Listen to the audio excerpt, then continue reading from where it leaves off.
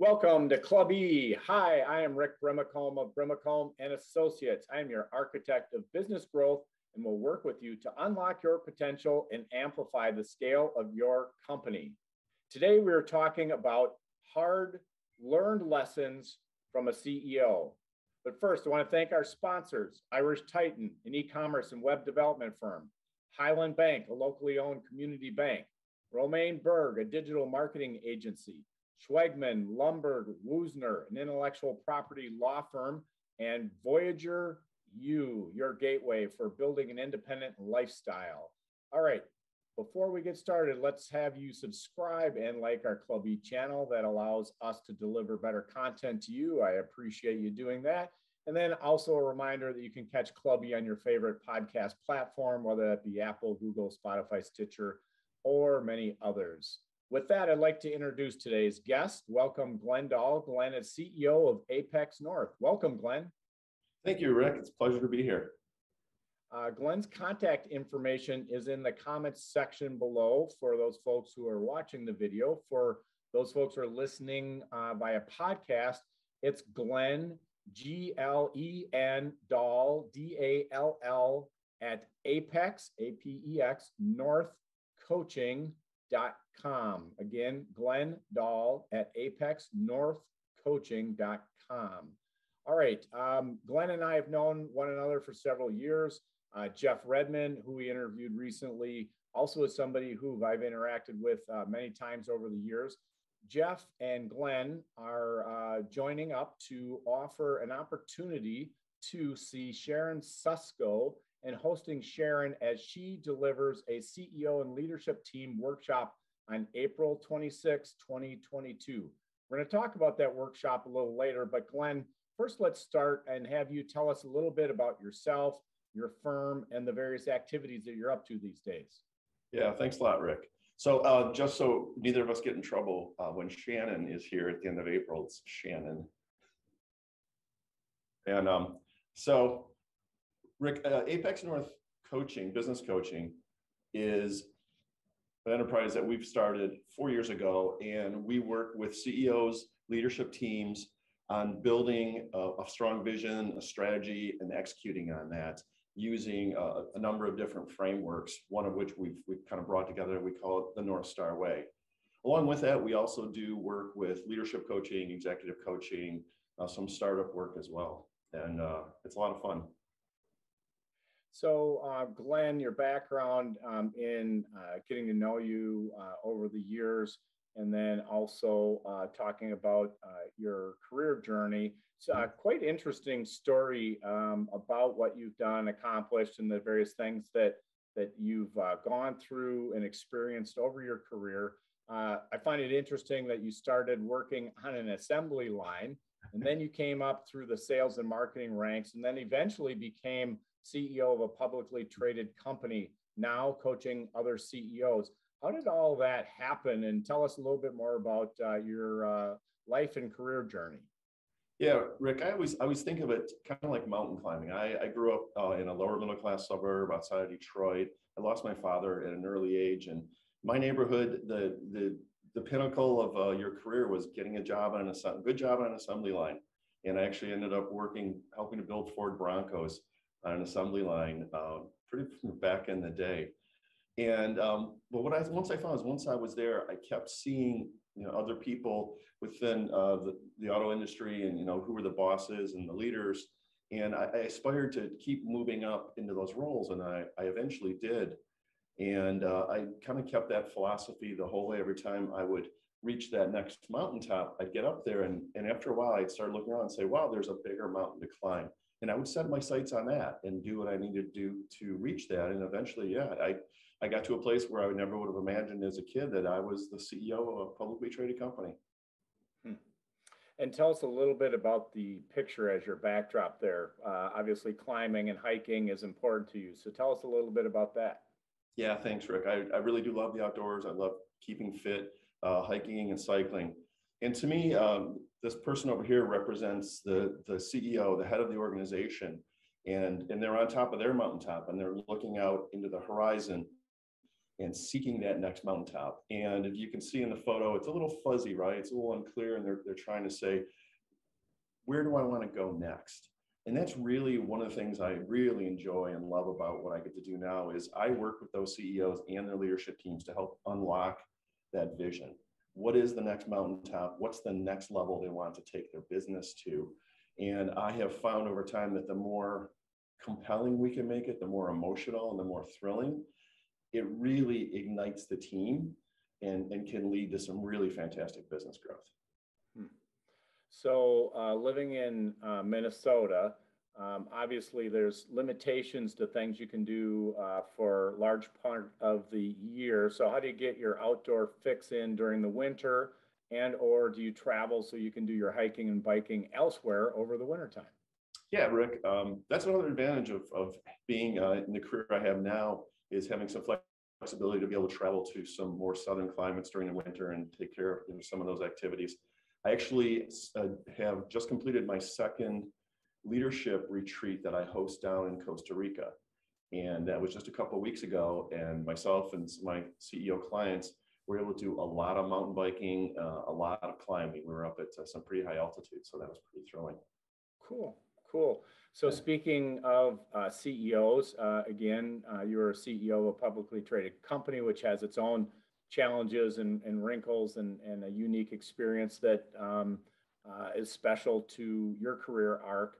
But now coaching and advising CEOs, obviously there's been a lot of lessons that you've learned, potentially the hard way from the folks that you've worked with, so as well as your own career. So talk a little bit about how you use those lessons to help other CEOs. Yeah, great question, Rick. I think first and foremost is the power of a very compelling vision. Most of us are familiar with the Jim Collins term of the BHAG, the big, hairy, audacious goal. And I find a lot of CEOs that I talk to have, you ask them what their BHAG is, and they'll throw out a number. A lot of times it's a financial number. I want to build a $100 million company. I want to build a $1 billion company. But what I found over time, when I was a CEO, I had that same goal as well, a $100 million company. But what I found over time is that for the entire team, and not just my leadership team, but all the team, right? All the way down to the frontliners, that assembly line worker that I used to be, it's meaningless. They're just like, oh, I'm just making, the ownership rich. I'm making the top person rich. What I really find is that when that BHAG is translated to what I call a North Star, it's something that's bright and shining that everybody can look up to and be inspired by. And instead of us pushing up towards that goal, we get pulled towards it, and it rallies the whole team. I think that's one of the most important lessons I've learned. I think the other thing is that it's a team sport. Business is a team sport. Shannon Susko would tell us the same thing. And if I always tell people, my CEOs, if they think they're the smartest person in the room, they're in the wrong room. Not my quote, but it's really true. We need to surround ourselves with the team. We need to empower them, hold them accountable. And when we do that, we build the right team and set out the strong goal for them. They can really accomplish some pretty incredible things. Yes, and we heard that from Shannon in an interview that we did earlier, and I misspoke earlier during our talk. So yes, it's Shannon Susko. So Shannon will provide a lot of folks with some great information. I know I've been in the room with some different events that you've led to, so people will have an opportunity to meet and interact with you. So I'm looking forward to that, and I'm sure several of my companies are going to be there as well. You mentioned a couple of things. You mentioned 3HAG, and then you also mentioned the North Star Way. So how does the North Star Way help CEOs, and then how do they translate that such that their leadership team can also develop that compelling long-term vision? Yeah. So difference with the North Star Way is that focused on, first and foremost, coming up with that North Star vision, that really thrilling, exciting North Star vision, and then backing that down into the 3HAG, which is the 3HAG is a 3-year highly achievable goal, and then backing that down into a 1-year highly achievable goal. So we're taking this vision that's very compelling, very emotional. It's like the ending of a movie, and it's a happy movie, by the way, Rick. And bringing that back into an execution plan, and then just consistently climbing those mountains up to that North Star vision. And that's really the most powerful way that I found of coupling that North Star imagination with the tangible strategy of the Three Hague Way, and then the execution back down to getting it done. So talk a little bit about some of the results that you've seen with companies who have used the North Star Way. Obviously, it has impacted you. You're a firm believer. You've seen the value that companies have experienced, but give us a little bit of detail along those lines. Yeah, actually, one of the great example I have, and I just had breakfast with the CEO this morning, of a local sporting goods company that in their early sessions, we came up with a very compelling North Star vision for them. And for them, it was literally an Olympic vision. It was such a, they could take their company to such a level that they would eventually sponsor the U.S. Olympic team in their sport. And that's been rallying the entire company ever since. And one of the things that CEO shared with me again today was that at the start of the pandemic, for most sports, right, and this is a close contact sport, the year was canceled, right? We couldn't go out, we couldn't play sports, kids couldn't, college teams couldn't, pro teams couldn't. And he would still tell you to this day that had it not been for the work we had done and having that vision and having a longer range vision that allowed him to really point out far into the future for the company and lead, his company might very well have gone under during that time period. And he's here today. The company's very successful. It's thriving. And that's been really rewarding for me. Sometimes kind of the strategic planning process can be a little dry, for lack of a better word. You come up with some ideas, you whiteboard it, you wordsmith it, everybody agrees, and you walk out of that room all charged up, and then a week later kind of goes by the wayside. Not to say that would ever happen with any of your companies, but every once in a while I've heard some of that stuff happen. So talk a little bit about kind of the process that happens after the company has created that compelling North Star vision. How do they actually get there? Yeah, great question, Rick.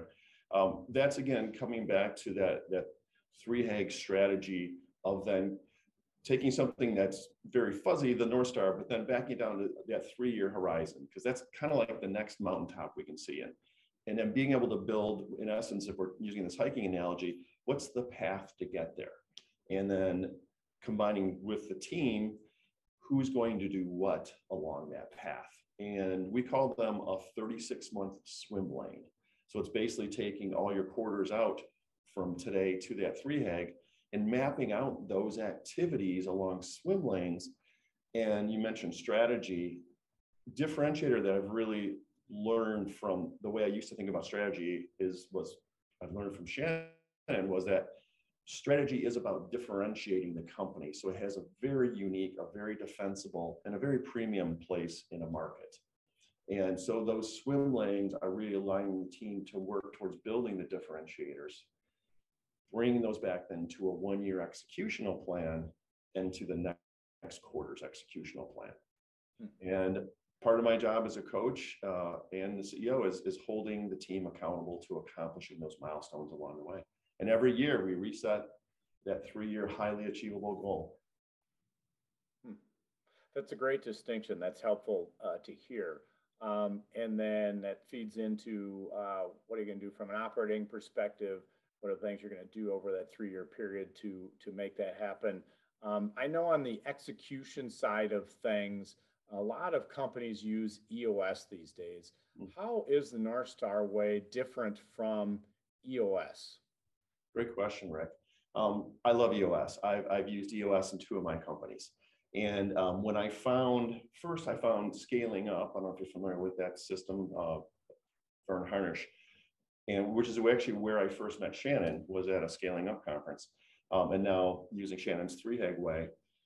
The big differentiator going to the North Star Way is EOS is amazing for execution. It's great for getting stuff done. And it's also great for smaller companies, smaller teams who haven't developed that framework and the execution excellence. If I start working with an EOS company or former EOS company, it actually makes my job easier because we can build on that execution by building out this tremendous vision and the strategy to differentiate the company, which is one of the reasons why I chose to advance to the Three Hag Way, is because I really saw it was so much more powerful for a longer term vision for a company. And I think really allowing those companies to go from an entrepreneurial operating system to really a strategic framework and scale that company. And then once folks have made the decision to get on this path, I'm always kind of curious to know how people work, and then also how do they get the teams involved. So tell people in our audience, whether they're viewing or listening, do you work only with the CEO of the company? I work with the CEO, but also with the CEO and their leadership team. So we will work together in annual planning sessions, quarterly strategy sessions, and then a cadence of meetings in between that are more executional in nature. But so it really is, because like I said, Rick, it's a team sport. And so I'm there in the room with that CEO and the leadership team. At the same time, as a coach, I'm there for that CEO. And I, just like I my breakfast this morning with the CEO, I am the one person who is not ownership, not above them. I'm not one of their employees. The only reason I have success in my career is because they succeed and I'm the person in their corner. So I've really found that the combination of those two is very powerful. Yeah, sounds powerful and exciting. Sounds like A, you've had a lot of success, and B, give folks a path forward. So tell everybody a little bit about how CEOs and leadership teams can get started in creating their own North Star vision. Yeah. Well, first and foremost, they can reach out to me directly. Rick, I think you already gave out my email number, and we do have a website.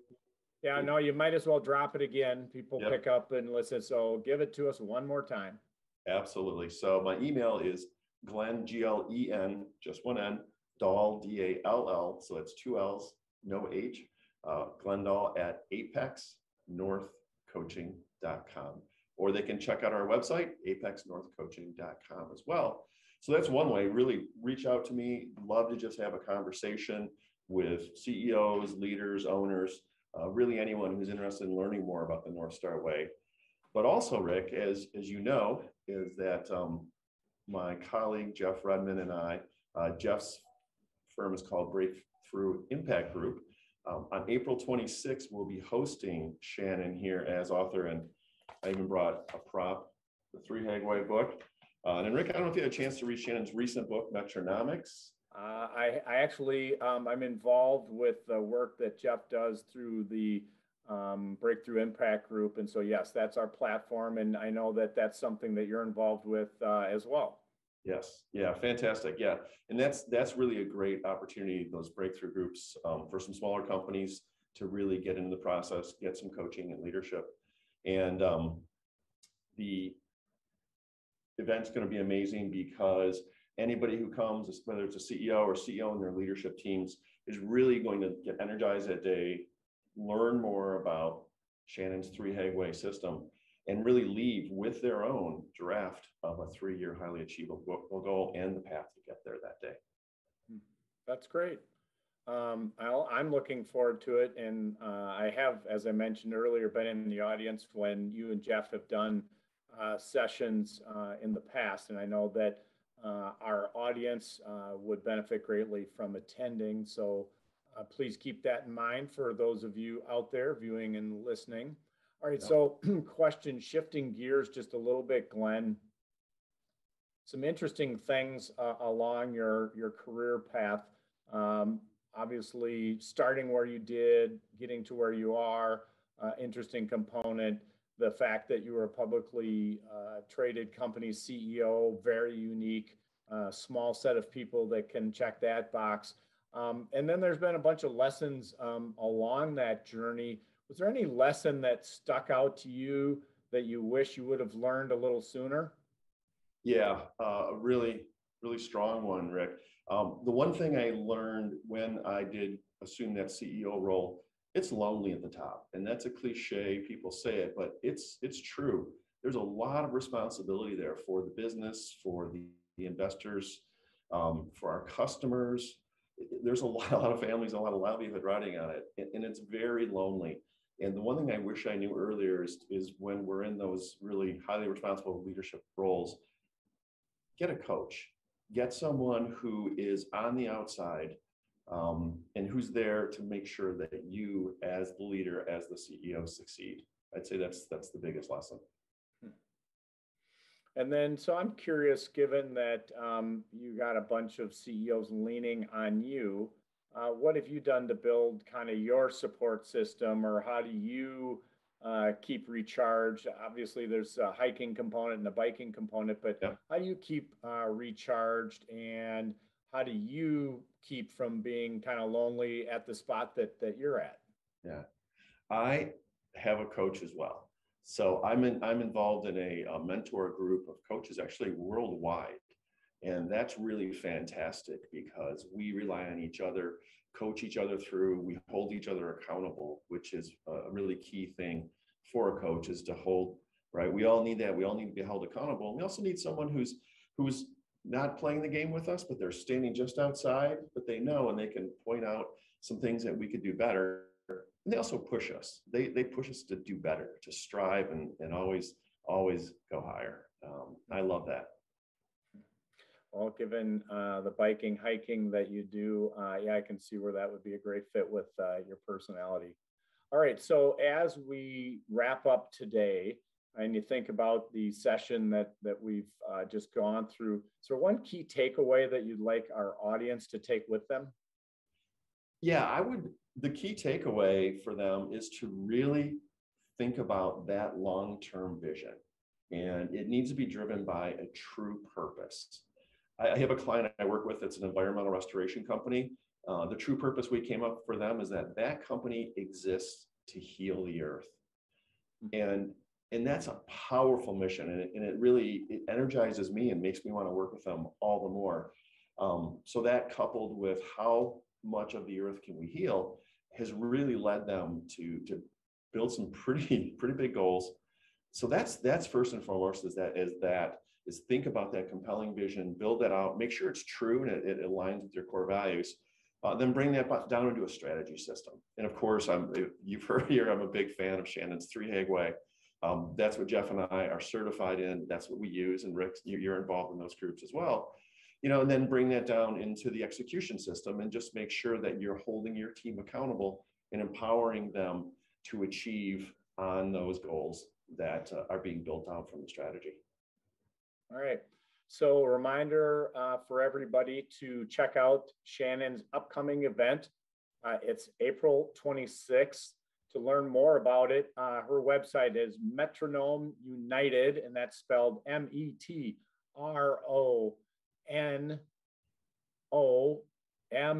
Metronome United, hard to spit out, .com. And the bit.ly link is 3, the number 3. Now, these are cap sensitive, so HAG is capital H, capital A, capital G, so 3HAG, and then lowercase boot camp.